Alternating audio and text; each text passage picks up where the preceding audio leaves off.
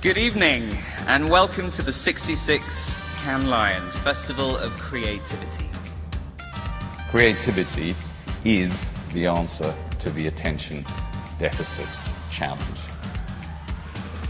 Well, I think the more you show older people, which is what I will be maybe in 10 or 20 years, but once you show us as being fashionable, happy, high energy, and intelligent, the young people will then feel better about aging.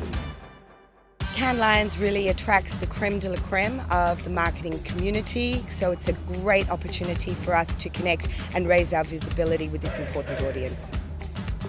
It's so interesting for companies to make statements about what their values are, what they care about, what kind of world they want to see.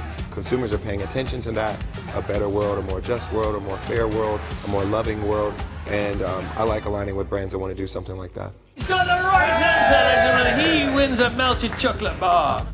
We are a creative community of diverse backgrounds, of different experiences, of varied talent and, most importantly, powerful ideas.